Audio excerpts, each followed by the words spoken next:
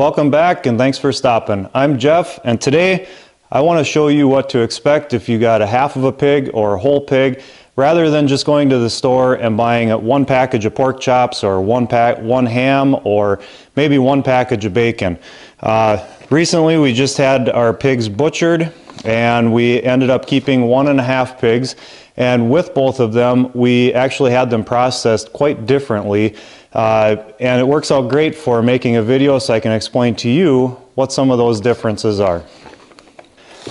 I'm going to start with the half pig that we had done, and with the half pig we didn't have any smoking done with this one. Everything on it is fresh, which means that as the cut is made, it's just put in a package just like that. There's no additional flavorings that are added to it.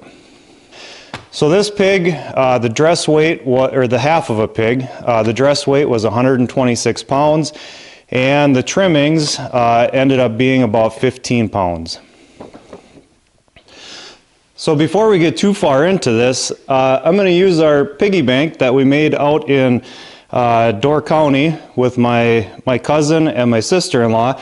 It was kind of a rainy day out there on a vacation, and they took us to this cute little place, and they had a spot where you could pick out one of these and paint it, and this is what we kind of went with, and it's kind of cute. But biggest thing right now is terminology. Where are some of these cuts coming from that you might be getting?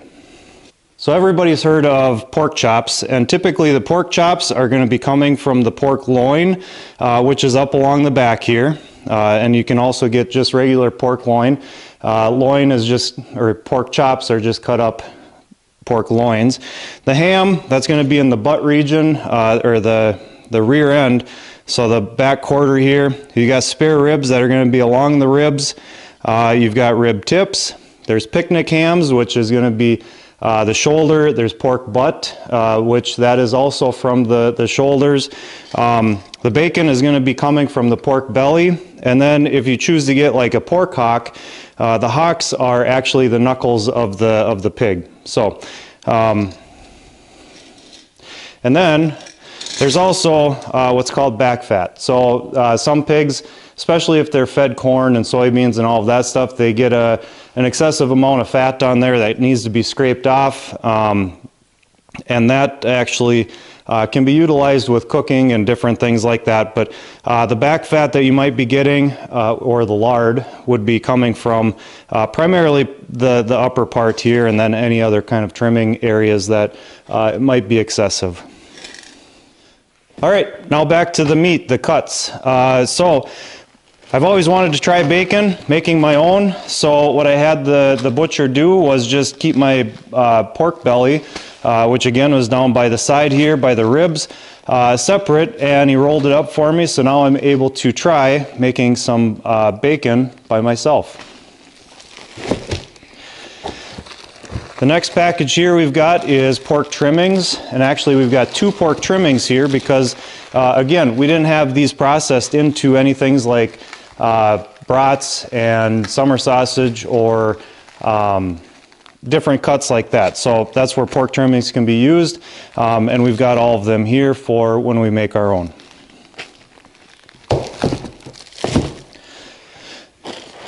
Then we've got some liver.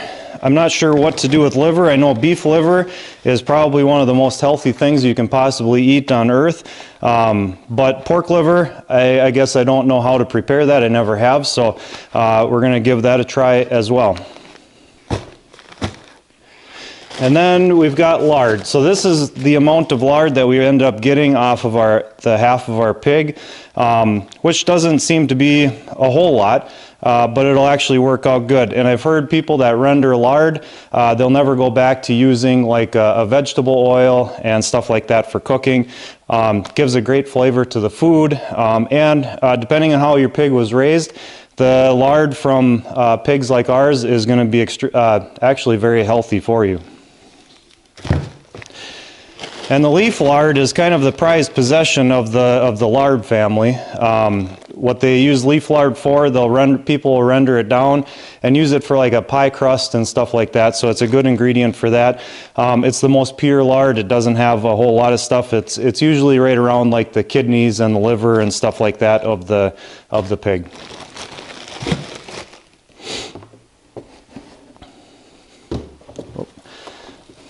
I might as well leave that box there. So going back through, again, everything was fresh, nothing was smoked. So for the hams, we've got fresh ham roast.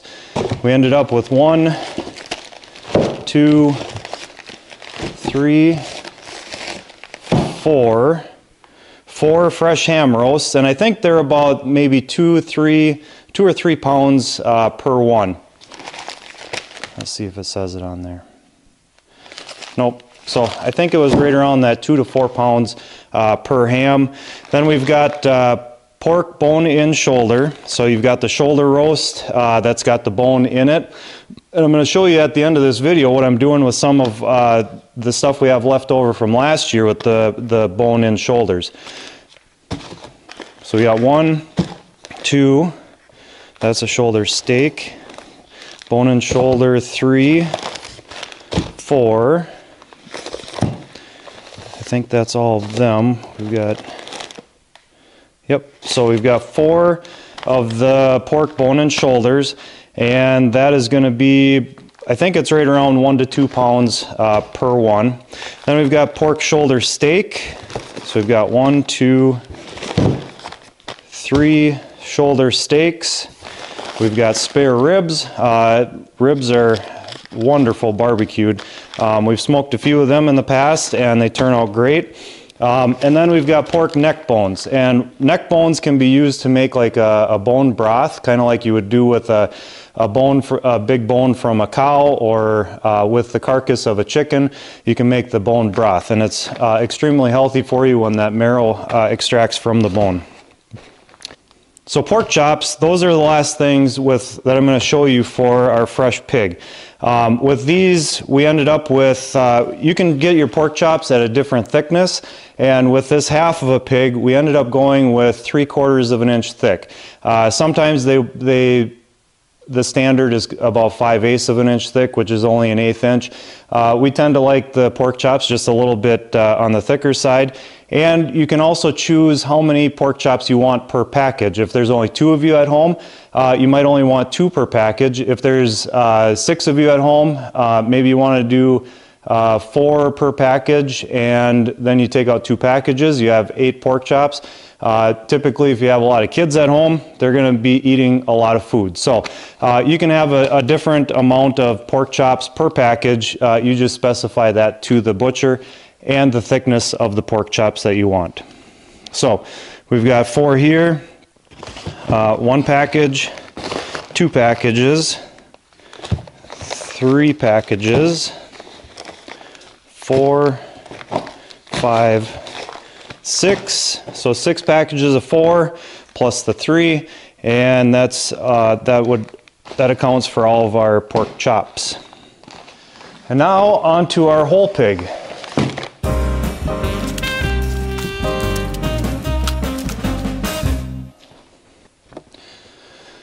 So with our whole pig, we ended up getting, our dress weight was 154 pounds and our trim weight was 21 pounds. And if you notice, this was a small pig versus the half of our other one. The half of our other one, the dress weight was 126 pounds. So this one was quite a bit smaller, but it worked out well for what we were looking for to get out of it. And I'll show you exactly what the cuts were that we got out of it and some options that you can do with the same thing. So we ended with pork chops on the last one. I'm going to start with pork chops on this one. And this pig, we ended up getting all of them cut into 1-inch thick chops, and we went with 4 per package again. So ultimately we end up with less pork chops, but it's the same amount weight-wise, so to speak. So just remember, if you take 1-inch pork chops, you're going to get less of them, but you have the same amount of meat. So if you have thinner ones, you're going to have more pork chops. You've got the same amount of pork loin that you're working with. So 1 inch, we've got 1 package, 2, 3, 4, 5, 6, 7, 8, 9 packages of 4 pork chops apiece, and 1 with 3. So that's our pork chops. And again, this is all fresh. This portion is all fresh. We'll get to the smoked portion here in a minute, and we'll talk about the prices on smoking your stuff versus just having it fresh.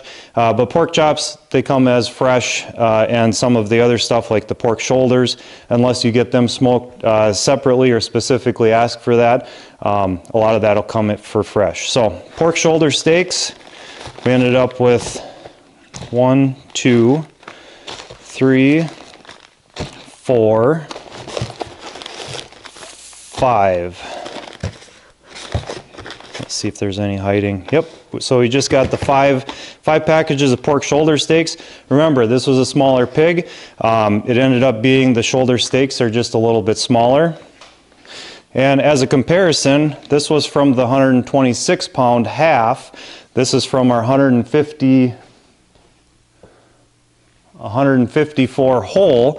That's the difference in the shoulder steak size. So bigger pig, you get a little bit more meat than a smaller one. It all depends on what you're looking for. If the farmer has enough pigs and you want to specify a larger pig versus a smaller pig, or if you want smaller cuts of things versus a bigger one, they can itemize the pigs, which ones you get at the locker. Then we've got more pork liver. I got to figure out something to do with that stuff, find a good recipe. We've got pork neck bones, and again, there's 1 package per half, so we ended up with both packages with this whole pig.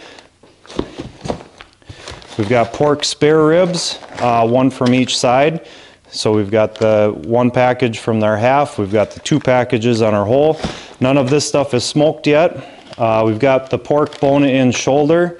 We've got 1, 2, 3, 4, 5. We've got 6 packages of the pork bone and shoulder.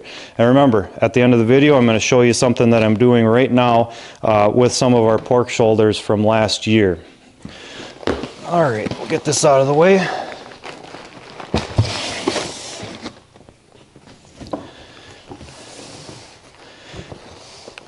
Okay, and then we've got our leaf lard again. This is from the whole pig. We've got our lard, the pork lard. This guy, he was not overly fat, so we didn't get a pile of lard, but I think it'll work out great for the amount we will use it. The trimmings, we only have 1 bag of trimmings left from this whole pig, and I'll explain a little bit more on that in a minute. So I'm going to set these off to the side.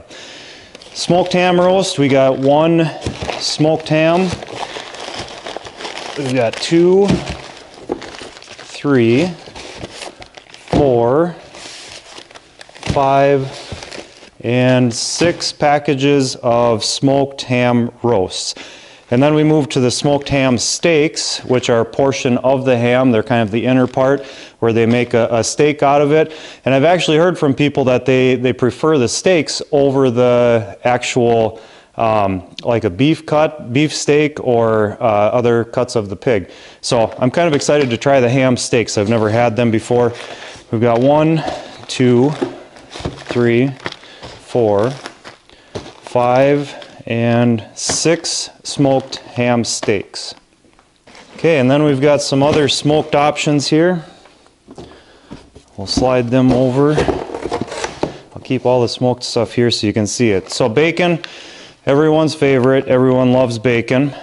We actually ended up having 1 package, so what I'm showing you is short by 1 package of bacon.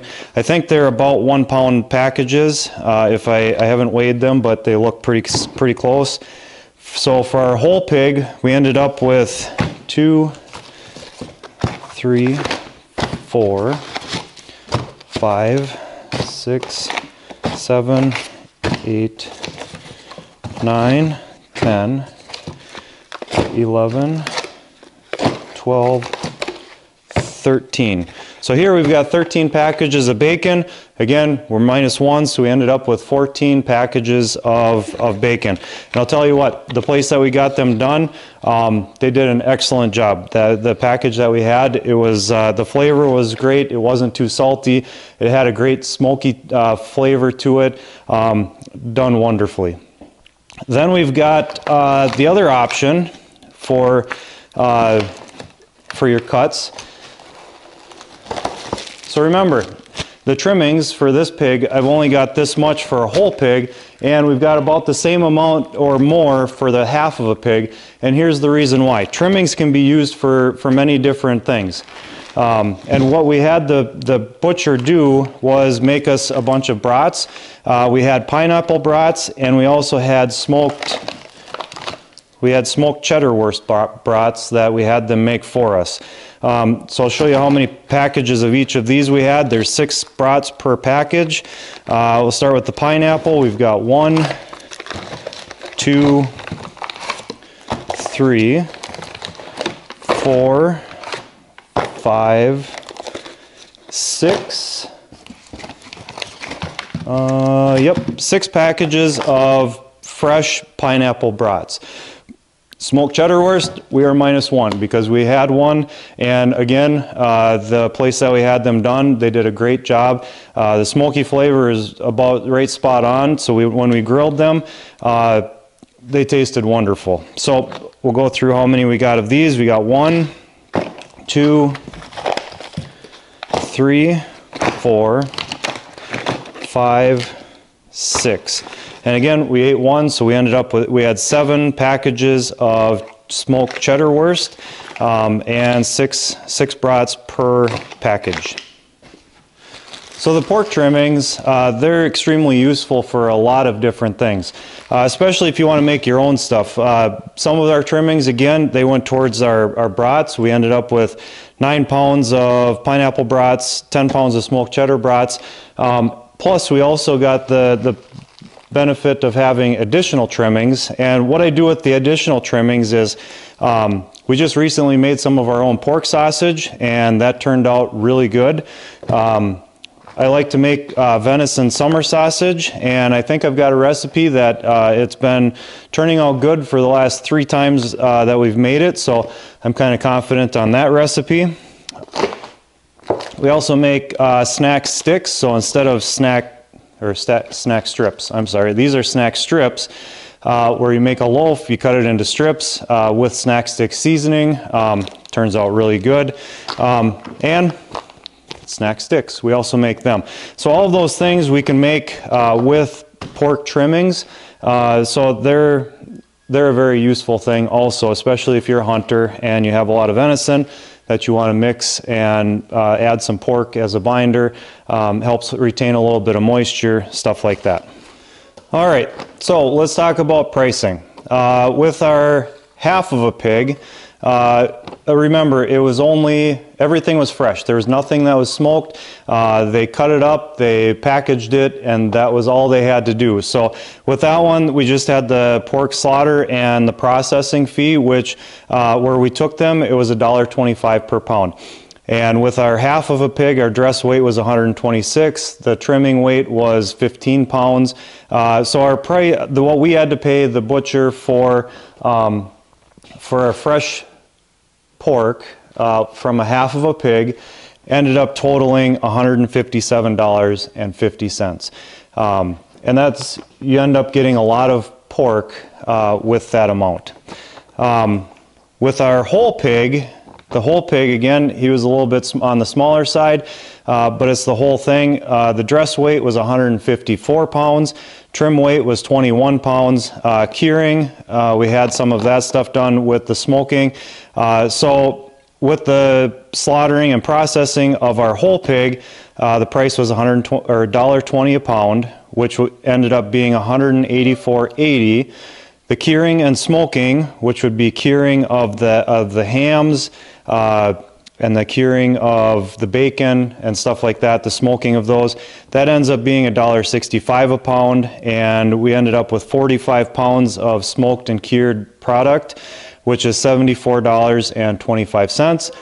We also had custom pineapple brats made, custom cheddar wurst made, and the pineapple brats, we had 10 pounds of those. Nope, I'm sorry. Pineapple brats was 9 pounds at $2.59 a pound, which cost us $23.31 for all of our packages of pineapple brats. The custom cheddar wurst, that was 10 pounds, and that is at a price of $3.89 a pound. When you add the cheese adds quite a bit, or a little bit, to the price. So for those 10 pounds, it was $38.90. And then bagging the trim, they have that as a line item on here. We've got 7 pounds, but I think it's just telling us how much we've got because it's got $0 for the price. That's included, I'm assuming, with the slaughter and processing fee. So for our whole pig, with the bacon, the brats, the smoked hams, all of the other fresh products that we ended up getting, it ended up costing $321.26. So there's a lot of stuff here for that price. The other price factor is what you pay to your farmer. Every farm is going to be different on how they grow their animals, what they feed their animals. These guys, the last week, or actually the last 3 weeks that we had them, they were eating about 100 pounds of feed per day, and that at 41 cents or 42 cents for a specialty mix, it adds up in a hurry. So it's way different than if I was just to feed them corn and soybeans and something from there. It's a personal choice that I want for my pigs to be eating.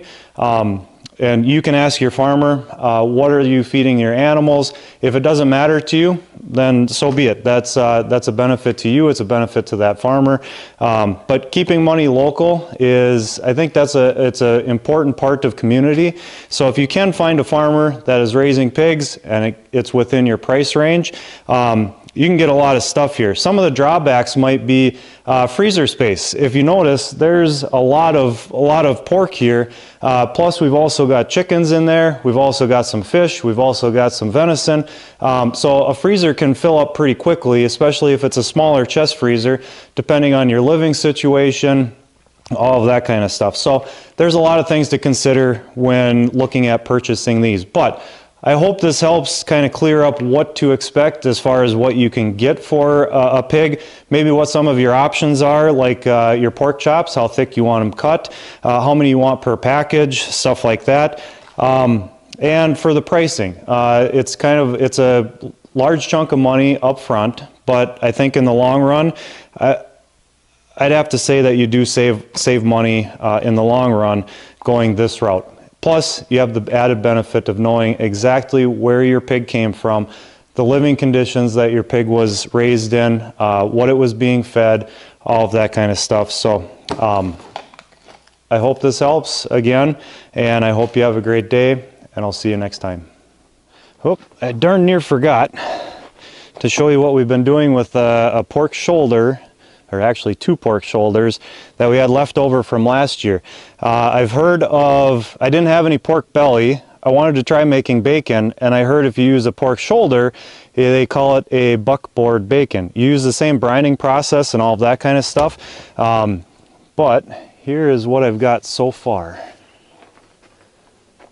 Ooh, it smells really good. Looks pretty good. I'm told that the shoulder roast, if you make it into buckboard bacon, it's a little bit less fatty. It's got a little bit more meat. The curing process again is the same, so I hope it turns out half as good as it smells and looks. So, all right, that's all I've got for you. Have a good day.